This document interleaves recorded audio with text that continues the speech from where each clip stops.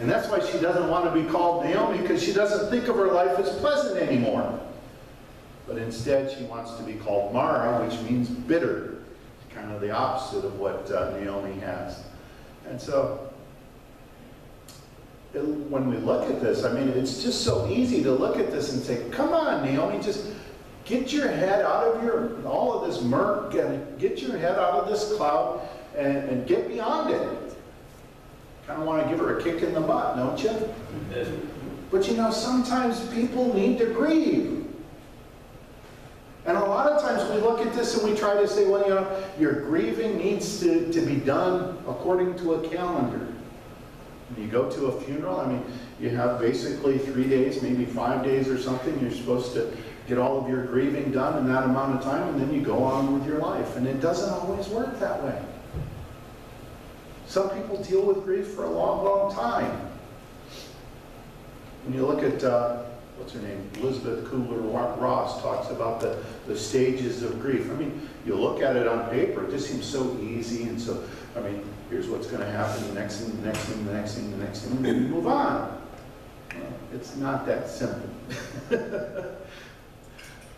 was talking to somebody the other day, he said, you look at the stages of grief, you go through maybe this stage, this stage, this stage, and then you go back up here, and then down here, and then you skip down, and then you go back up, and I mean, it's just all over the place. She understood the stages of grief, but it looks a lot cleaner on paper than it is in real life, to be honest with you. And so Naomi she's continuing to deal with this. It's hard for her. And I mean, all of these changes that have come into our life are probably complicating this as well. So it's not easy for Naomi to deal with. And a lot of times, while it's tempting for us to hide our emotions, and sometimes there are times when we should be hiding our emotions, but there are times when we just need to let people know, this is what's going on in my life. These are the difficulties that I'm dealing with. And Naomi's come back to the people that she loves, the people that she's connected with, the people who are worshiping the same God that she's worshiping. And so I think part of what Naomi is saying is, I'm comfortable with you people, and so I want to let you know what's happening in my life. And I'm not real happy with the way things that are going on in my life. And so while she's looking at this and she's expressing all of this, it might be because she's comfortable with these people to tell them about what's going on. You know, a big part of what, as we look at suffering in our life or grief in our life, it comes because of separation. It comes because of sin in the world. We have these things because of that. But you know, we need to be careful that we're not pushing people, that we're not trying to assign roles to people as they're facing difficulties and as they're facing challenges and grief in their life. And Naomi seems to be very upset with God, which is one of the stages of grief that you can go with. In verse 21, she says, I went out full. As I look at that passage of Scripture, I mean, you can almost think of it, Naomi was saying, well, when I left here, I had a husband, I had 2 sons, I acquired 2 daughters-in-law while I was away, and now I'm coming back and I'm empty. She's looking at all of the changes that have come into her life and the difficulties and the hardships that are going on. And maybe she is blaming God just a little bit. Why do you call me Naomi, since the Lord has testified against me? This is verse 21. The Lord has testified against me, and the Almighty has afflicted me.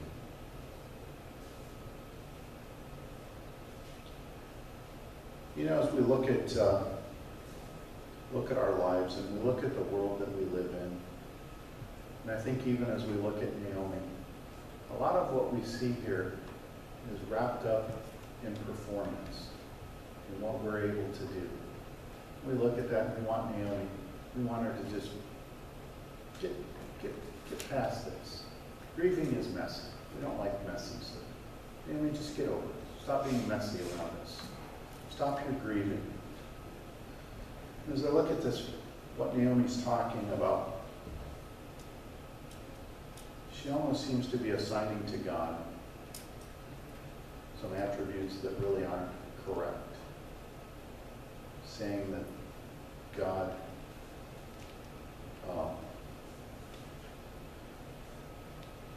God is not pleased with her because of her actions. One of the things that I see in Scripture is that God loves us.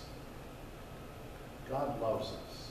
It's not based on my performance.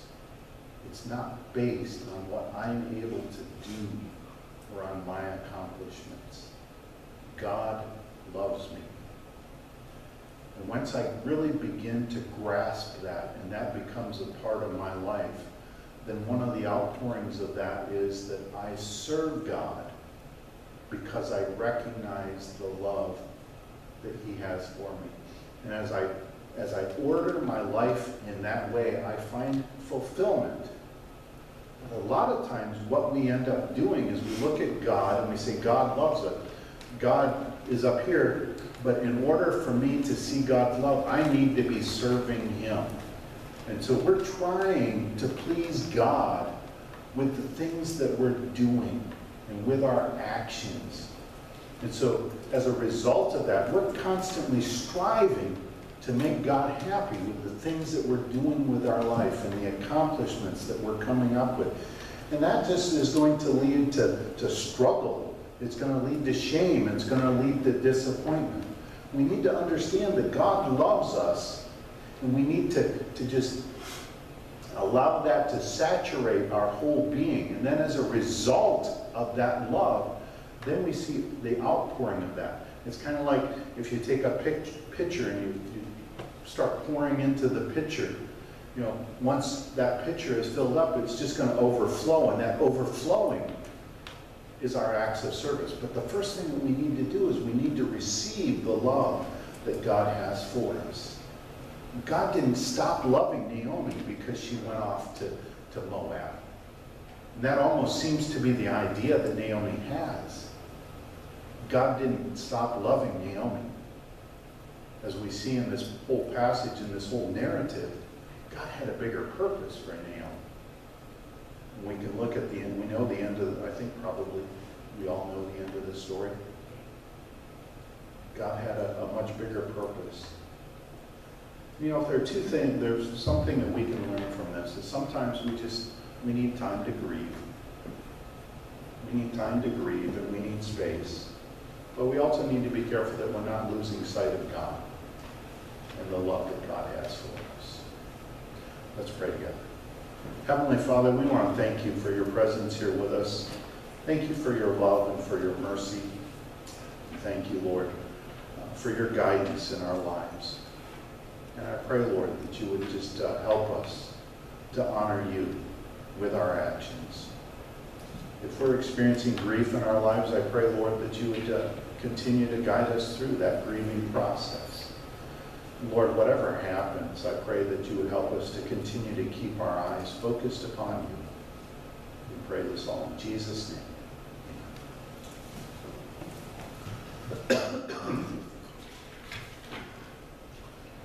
Oh, let's see. We've got a closing hymn.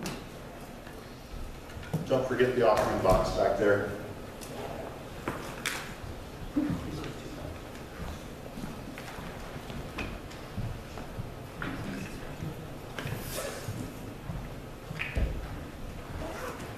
You got time, Josh. I got to look it up yet.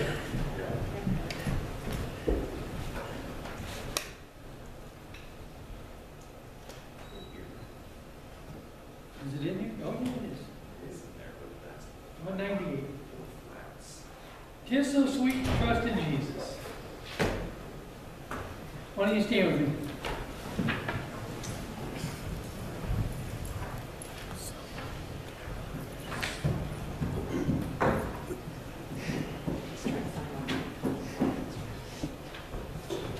You don't like the hard one? I don't like 4 flats.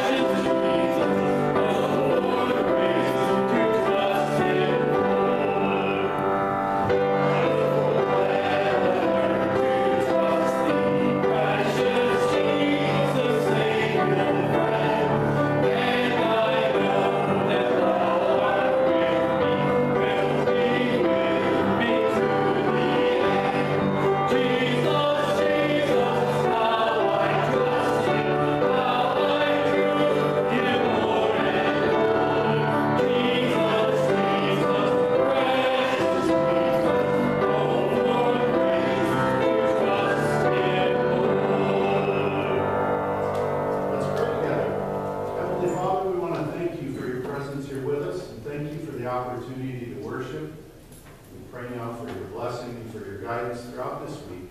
We ask this in Jesus' name.